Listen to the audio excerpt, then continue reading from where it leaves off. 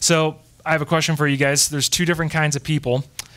There are people who are detail-oriented, and there are people who are not detail-oriented. Do you find yourself someone who is focused on the details or not focused on the details? Now, some of you may be saying, well, that depends. Well, guess what? You just answered my question. You're a detailed person. Is there anyone who says, yeah, I like to focus on the details? Any detail-oriented individuals? Yeah, my wife is like that. The rest of you, you don't need to raise your hand. You probably weren't going to anyways, because you're thinking, who cares? He gets the picture, right? Throw it out. My wife and I found when we were married, we really see those two personalities play out in the way that we clean around the house. Because me, as someone who is not necessarily details focused, you can see that in all the typos that show up every week in the bulletin. As someone who is not details focused, I tend to be a really, really good picker-upper. Like if you want someone to clean off the kitchen counter and throw the stuff in the trash and maybe fill up the dishwasher, I'm your guy. I can pick up the laundry, except for maybe my dirty socks. Those always get left behind. But I'll pick up some laundry on the floor and throw it in the hamper. That's kind of how I roll around the house. I'm just more of the general picker-upper. But my wife is the cleaner. You know, I may put the clothes in the hamper, but she's the one that's cleaning them, that's folding them, and she has a very specific setting on the washing machine that this garment has to be here on this setting, and this has to be just like that, and no, don't put that in there, that doesn't belong in that. She's details focused, and that's a good thing for me, or else I'd be wearing a pink shirt underneath this sweater other than a white one. She is a cleaner. She will scrub down. I love the way she cleans. She's so details focused. She'll look at every nook and cranny in a way that I just wouldn't. I would just throw some things in the trash, fill up the dishwasher, take a step back and go, yeah, this looks pretty good. This is in good shape, but not to my wife's eyes. And I am thankful for that. And I wish she was up here right now. Maybe I don't wish that she was up here right now, but you can you can ask her about that, and she's going to nod her head and say, yep, that's exactly how he is. That can show up in a lot of different instances, can it? The details focused. Details do matter. They may matter just in small ways, like how you clean the house, but they can also matter in big ways. I remember one time, even for school, there was a payment sent to seminary that didn't go through for some reason because all the information was right. It was turned in on time, but they put in the wrong student ID number by 1 digit. Details matter. Details matter when it comes to finances. Details matter when it comes to the upkeep of your vehicle. The cup holders are nice, the shiny wheels are nice, but if you're not taking care of the details, that cup holder isn't going to get you very far, is it? In the same way, the reason why I bring this up is because what I have noticed in my life as a Christian is I tend to look at my Christian life in the same way that I look at my house, in the sense that I tend to not be very detail-oriented. And what I mean by that is when I look at my Christian life, I will often think to myself, well, have you murdered anyone today? No. You haven't committed adultery. You haven't become addicted to meth. You haven't started selling drugs on the corner of the street. As long as you haven't done those things, you're in pretty good shape, Stephen. You're doing all right. You're staying away from those really bad sins, and you're doing okay. You're hanging in there. But then I'll go home, and while driving home, I'll just get really angry at someone who cuts me off in front of the road. Or I'll just let these thoughts creep into my head that are just really bitter or really angry. And sometimes, have you ever had it where you'll just start having an argument with a person where they're just totally wrong and you're arguing with them, but you've never actually discussed that with them whatsoever? And you're just playing out these thoughts in your head about people, and things just come up that are just completely fabricated in your mind. And we just allow those small kinds of sins creep up in our life and creep up in our heart. I don't think most people in most churches really have this crisis of some of these big elaborate sins that we see on TV episodes or the kinds of things that we read about in magazines. I think most of us were just kind of living somewhat normal lives, and I think what we tend to forget is that as Christians, as we're going through this world, we can sometimes lose focus on how Satan will allow those small sins to fester in our heart, or how God will allow, or how Satan will allow those small things to just kind of swirl in our mind and in our attitude of hate or anger or bitterness or frustration. And it's those things that then end up in broken marriages, or terrible family systems, or people feeling so desperate that they look for love outside of marriage, or having affairs, or those big dramatic things. It's always a slow fade, like that song on the Christian radio goes. It's always a slow fade of starting out with the small things. I think as Christians, I think we need to be more focused on those small sins that we allow to live in our heart and our life, because sometimes we think that they're okay and that they're no big deal, or that if we focus on the small sins that makes us legalistic, and we don't want to be legalistic, so we'll just kind of live our Christian life in broad brushstrokes and allow small sin to fester over a long course of time. In Genesis, there's going to be some great examples of small sins that were allowed to fester over a long course of time. Turn with me to Genesis chapter 37. This is a very special morning for us, because in Genesis 37, we're starting the Joseph narrative. We're starting the Joseph story. This is a great, great story. It's true, but the telling of it is just amazing. It's just beautiful. I had a professor. Most people don't know that I took Genesis at Moody with a professor other than Dr. McMath. Most people assume I had Dr. McMath for Genesis. I actually had another professor named Dr. Vreeland, who was great. I loved having Dr. Vreeland for Genesis. And one of the things I remember about him, this Oregon duck hunter, this great kind of just character kind of guy, he would talk about Joseph. He loved Joseph. And one of the things that he would say about the Joseph story is that the Joseph story, it may or may not be one of the best stories ever, but it is certainly, in his opinion, he said, the best telling of a story ever, which is an interesting distinction, that Joseph is going to be a great, great set of events that is going to unfold for us in the remainder of Genesis. But it is not just the events that are going to be powerful here. It's going to be the way that Moses in the book of Genesis chooses to tell this story that really makes this special.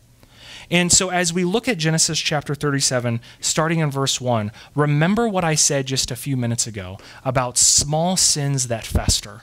I think there's a real mistake that we make sometimes when we look at Joseph, where we read these events that are happening in chapter 37, and we think that this just popped out of nowhere on a Tuesday morning. That the things that we're going to read about, or the things we're going to find out about with Joseph and his brothers, are just kind of like this explosion of sin and anger that comes out of nowhere. Hopefully through our time in Genesis, you'll be able to see that these things did not come out of nowhere. That this whole time, in the weeks and months leading up to this morning, Moses has kind of been weaving this larger picture. He's been weaving this larger narrative of these patterns of small sin that has been happening in this broken family. And now in chapter 37 with Joseph, it's almost like all those small festering sins are all about to come to a head and explode.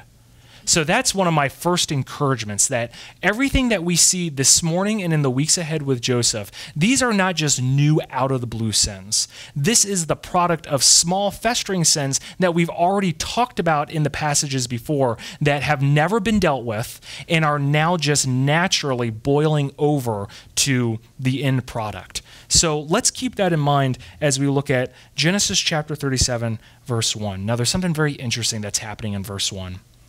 It says that Jacob lived in the land of his fathers, sojourning in the land of Canaan. And then let's read the first half of verse 2. And these are the generations of Jacob. Remember what we said last time. The focus on the generations, the focus on the family line is one of Moses' favorite ways to transition the story. Moses did this with Abraham. Moses did this with the other patriarchs to a small extent, where he loved to focus on the generations, the lineage of these people, of what brought them to this point. And you remember last week we talked about how in chapter 36 we have this very long list of all these descendants of Esau. That's part of what's going on here. Moses is transitioning the story, and we didn't really preach word by word, verse by verse through all these verses in chapter 36 because you don't really know most of these names. A lot of these names don't show up much anymore throughout the rest of the Bible, but these names would have been important to the Israelites who were reading it. But notice the contrast between Esau's family in chapter 36 and what's about ready to happen in chapter 37. That in chapter 36, Moses goes, okay, here's the family of Esau. He had this guy, then he had that guy, then he had that guy. But now he goes back to Jacob in 37, and he says, and these are the generations of Jacob. What's the next word in your Bible after that? Joseph. Huh. Joseph isn't the oldest. We haven't heard. Wait, has Joseph popped up at this point? Has he killed any giants? Has he been in any lions' dens? Has anything interesting happened with Joseph up to this point? No. And these are the generations of Jacob. Joseph. The focus now is going to be on Joseph. And notice what's happening in chapter 37. Moses isn't just doing the same thing for Jacob that he did with Esau. He's not just going, and Joseph had so-and-so, who had so-and-so, who had so-and-so. No, they are zooming in the lens. Moses is bringing in the focus, not just on the generations of Jacob, but the specific events that are going to happen with these people. We are now kind of on the road, so to speak, to Egypt. We're on the road to the Exodus. This is now the big transition story where Moses is going to show this is how we got from there to the land of Canaan, here to Egypt, and exiting out of Egypt into the wilderness and into the promised land. So all of this is just to say that Joseph is incredibly important. I hope if there's any takeaway up to this point is that what's going to be happening spiritually, what's happening in the book of Genesis with Joseph is massively important to the overall book of Genesis. The focus is now going to be on Joseph. And what we're going to see in these first 11 verses is I believe we are going to see 3 examples of small sins that have festered up to this point, that will continue to fester, and that are soon going to boil over, that are also very common in our lives and in our hearts. So we're going to find 3 examples of small sins that you're not going to see in some big expose in a podcast or some big article in a Christian magazine. Small sins that probably at some point, maybe even right now this morning, have existed in each and every one of us. So let's look at what that first sin is. It says that Joseph, being 17 years old, your word might just describe him as a boy. It says, being 17 years old, was pasturing the flock with his brothers. He was a boy with the sons of Bilhah and Zilpah. Remember, those are the 2 servants that Jacob had children with, his father's wives. And Joseph brought a bad report of them to their father. We'll keep going to verse 3. Now, Israel loved Joseph more than any other of his sons because he was the son of his old age, and he made him a robe of many colors. We'll stop there for a second. One of the first sins that I think we see happening here, and that I think can very often exist in good, healthy, mature Christians, is the sin of arrogance, is the sin of pride. There are some pretty amazing things that are happening here. First off, Joseph is described as a 17-year-old, which in that culture is fairly old. He's pretty much considered a man, yet look at how the words describe him. They call him a boy. That's going to be a little bit of a hint of maybe the attitude and the character of Joseph at this point. He's 17 years old. He is very much maturing into an adult. He's pretty much an adult at this point, but he is still described as a boy compared to his brothers. This isn't his brother writing this. This is Moses writing this. If it was the big brother calling him a boy, that would be one thing. But this is Moses in these early verses describing Joseph as a boy. There's also something very interesting that happens here. Your translation may say that he was pasturing the flock with his brothers, but there's something very ambiguous about what's happening in the language there, where it could mean that he's pasturing the flocks with his brothers, but it could also mean, And this is not like super advanced Hebrew. If someone like me can notice this, this is, we're worth pointing out. There's an accusative in there which says that it could also be translated that Joseph was pasturing his brothers. I want you to think about that. Not just that he was shepherding the flocks with his brothers, but that he was also shepherding his brothers. This little boy, this little brother in the family, he's out in the fields, and he's not just shepherding the sheep, he's also shepherding his brothers. Have you ever had a family member like that? Yeah, I think we all have. And if you haven't, guess what? You are that family member. Another thing I think we have to notice. This is very interesting with Joseph. The end of verse 2, it says that Joseph brought a bad report of them to their father. Now, when I grew up, I always assumed that that meant that Joseph was just a tattletale. And that was easy for me to believe because I had 2 younger brothers and a baby sister. I know what younger siblings do, and younger siblings have a PhD degree in tattling on their older brother. They know how to do that at a very, very high level. And so I just assumed that, hey, Joseph is a goody two-shoes. He's someone who's always doing the right thing, and that's just really annoying. No one likes the guy who's always really good at stuff and always is doing stuff right and details-oriented. And he's running back to his father Jacob, telling and tattling about how the big brothers were maybe taking a 5-minute longer lunch than they were supposed to, or maybe how they were falling asleep on the job. But that's not necessarily what is implied in the original text. The English translation makes it appear like Joseph is giving a report of something bad that has happened to the brothers. But really the word that's used here, when it's translated in every other instance in the Old Testament, is tall tales, is folk tales. This idea of a kid coming and lying about how big of a fish he caught. Joseph isn't giving a report about something bad from his brothers. Joseph is literally giving a bad report. He's given a bad report. How could Joseph be such a bad guy? He's domineering. He's probably, it seems to be suggesting, shepherding over his brothers in a way that is arrogant and in a way that is prideful. And in the same way, he is bringing a report to his father that we translate as just a bad report, but in the Hebrew is used as a tall tale. It's almost like Joseph is related to someone who knew how to deceive his parents. It's almost like Joseph knows a thing or two about manipulating other people, especially parents, in order to get the better hand of his siblings. Where could Joseph learned something like that from? From Jacob. Where could have Jacob learned it from? Isaac, and so on and so on. Do you see a pattern that's happening in this family? The thing about families is that we have children and we have grandchildren who take after us. And your bad habits, when we have kids, guess what? They learn those bad habits. I think one of the sins that we see in Joseph at this time in his immaturity, a sin that we usually don't want to point out with Joseph. A lot of times, I grew up with Joseph being pretty much a perfect character in the Bible. Almost like a Jesus, like he really did nothing wrong.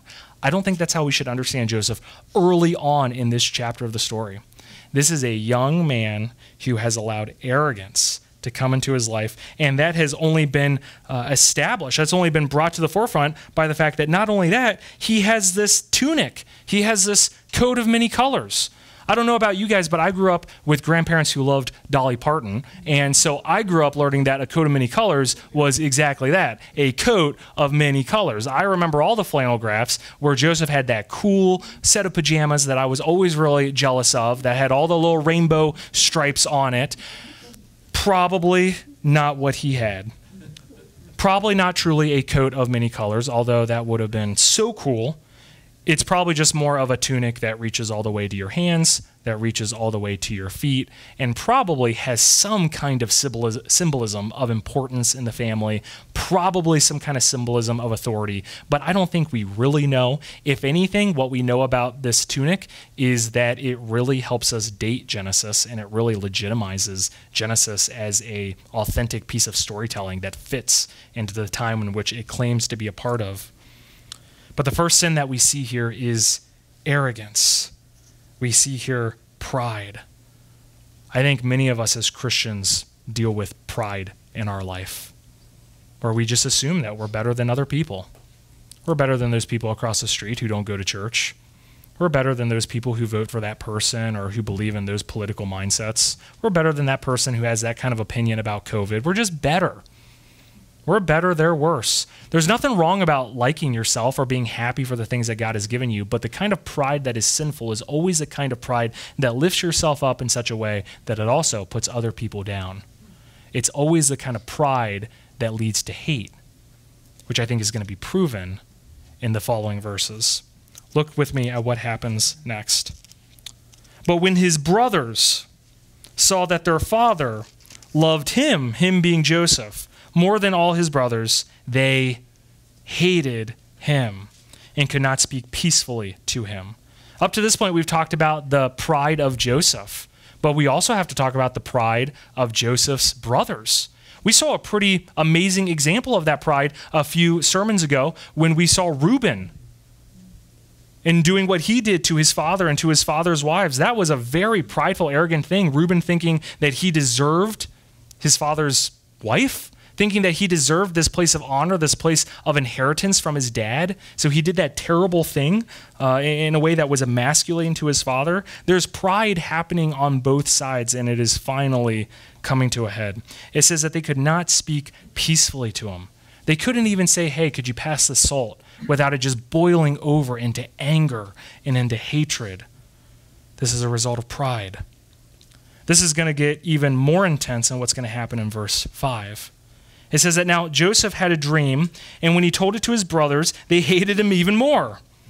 He said to them, hear this dream that I have dreamed. Now, I want you to pay attention to how Joseph is telling this dream, because he's not just coming into the breakfast table, yawning and wiping his eyes and saying, fellas, I had the craziest, most ridiculous dream last night. I don't even want to tell it to you guys, but you know what? It's just so crazy. You guys are going to have a good laugh. That's not what Joseph is doing. Joseph is going to tell this story like it is the most important, most amazing story that they are ever going to hear. He says, hear this dream that I have dreamed. Behold, we were binding sheaves in the field, and behold, my sheaf arose and stood upright, and behold, your sheaves gathered around it and bowed down to my sheaf. Behold, behold. We've seen some pretty big miracles get described in Genesis up to this point, and not even Moses used that many beholds. I went back and counted. When Jacob was at Bethel and God is coming down this ladder and all these angels are coming down to earth, they didn't even use as many beholds as Joseph is using to describe this dream that he had. What does that suggest about how Joseph views himself and how he views this dream? That he is a pretty big deal. Check it out, guys. Behold, there was these other sheaves that were just bowing down to me. Isn't that interesting? So they hated him even more for his dreams and for his words. Going on to verse 9, we see the same thing happen again. It says that then he dreamed another dream. Notice that in previous chapters, God would just speak to Abraham, and he'd speak to Isaac, and he'd speak to Jacob. God's not speaking right now. That's kind of interesting. We need to remember that right now this is just a dream. That it says that he dreamed another dream, and he told it to his brothers and said, oh boy, Joseph, behold, I have dreamed another dream. Imagine what the brothers are thinking when he comes in saying behold. They probably cringed every time they heard that word behold. Hene, behold. Behold, the sun, the moon, and 11 stars were bowing down to me. So not just 11 stars, that's pretty obvious, these brothers, these 11 other brothers, but also the sun. You could assume that that's probably referring to Jacob. And for some reason, Joseph even suggests this moon, which would maybe suggest maybe Rachel. But Rachel's dead right now. Rachel died giving birth to Benjamin. What's going on with that? Some people say that maybe he had this dream before she died, but that doesn't explain the 11th star, which would be Benjamin. I think at the end of the day, it doesn't really matter, but what does matter is that this is what causes Jacob to get involved. Because remember, Jacob loves Rachel. And now this moon, this sun and the moon, this mom and this dad, they are even bowing down to this little boy named Joseph. And suddenly Jacob wants to get involved. Verse 10, it says that when he told it to his father and to his brothers, his father rebuked him and said to him, "What is this dream that you have dreamed? Shall I and your mother and your brothers indeed come to bow ourselves to the ground before you?" And his brothers were jealous of him, but his father kept the saying in mind. The first sin that we've talked about up to this point has been pride, has been arrogance. This way that we just assume that we're better. Or sometimes pride, it has this way of assuming that everyone needs to fit into what we want and how we want it and when we want it. And when they don't, we just want to get angry. We just want to get bitter. We just want to get frustrated. We want to curse, or we want to yell, or we want to hit stuff, or we want to have a pity party. That kind of thing can fester, and it can destroy relationships. It can destroy Bible studies. It can destroy waypoint groups. It can destroy pastors. Those kind of things can just really rot inside God's people, because it never just remains pride. It always turns into hate. Hate can sometimes be shown in a form of jealousy. We see that jealousy here happening with Joseph's brothers. But then finally, we have this third sin that I think we need to talk about. And we've already talked about it with Jacob up to this point. And the third sin is going to be apathy. That again, we see Jacob. It says that he rebuked Joseph, but I believe that rebuke is probably too strong of a translated word here. It's almost like he scoffed at Joseph. He kind of huffed a little bit. He kind of laughed at him. He kind of rolled his eyes a little bit at what Joseph was saying, but he never really corrected Joseph. Have you noticed that Jacob never really seems to truly parent or correct his children? You don't really see him really trying to correct bad behavior. You think Jacob could say, "Joseph, let me tell you, I used to be the younger brother too, and I remember feeling the way that you did about my brother, and let me tell you how that worked out for me. You don't want to go down this route." Jacob could have done that. But just like Isaac, who was apathetic as a father and who was apathetic as a husband, Jacob is doing the same exact thing. This is sad, and it may be a little unpopular, but I am amazed sometimes when we have to pray for people's kids and grandkids who go through terrible things that honestly started 20 years ago. It started 20 years ago. You guys know that better than me because I'm not even a parent. I'm just a kid who used to be alive 20 years ago, and I know that there was plenty of things that happened to me that prevented me from going down roads that I could have very easily gone down. Do not be an apathetic parent. I say that just as a kid who has parents. I just say that as someone who's trying to communicate God's word. Do not be an apathetic parent. When your child, when your son or your daughter sins, don't just roll your eyes. Don't just say, "Oh my goodness, he takes after his mother." Don't just say, "Oh, boys will be boys." Don't just try to laugh it off. Deal with it. Correct it.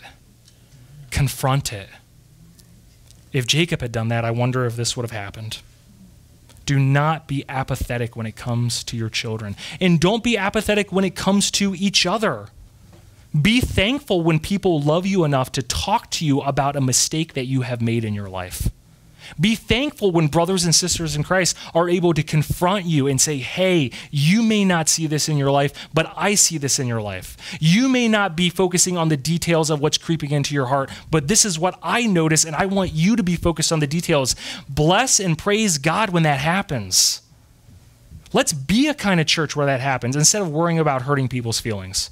Instead of saying, well, if I tell them something, then they're going to unfriend me on Facebook, or they're not going to come to church anymore, or they're going to say bad things to me to everyone else in some study or some classroom. Let's be courageous in not allowing apathy, not allowing that fear of what other people will think prevent us from loving our brothers and sisters in Christ and our children and our grandchildren, to point out those small, festering sins that can come up in their life. Do not think that what's happening in the first 11 verses of chapter 37 are just coming out of nowhere. Next week, we're going to have a very tough event that we're going to have to talk about, a very painful, a very tragic thing that's going to happen to Joseph that did not come out of nowhere. This is going to be the product of festering sin that does not just happen to Joseph and his brothers, but that has been handed down to them by their father, by their grandfather, by their great-grandfather. This is a pattern of festering sin. So you in your marriage, are you allowing small sins to fester? Here at this church, are we a church where we allow small sins to fester? Where you're like me cleaning up the kitchen. We breeze over the top stuff and we let everything else just slide. Let's fight for something better. There's a way to do that is not legalistic. There's a way to say that, hey, yes, like there's sin in my life, but that's okay because God continues to give grace. Let's continue to point to grace, but in order for grace to be effective, grace has to be applied to sin. And we can't forget that part either. These are small festering sins that are happening in Genesis that have been happening for a long time that are about to blow up. I don't want them to blow up in your life. I don't want them to blow up in your family. I don't want them to blow up at this church. Let's attack those small festering sins with God's grace. Let's pray.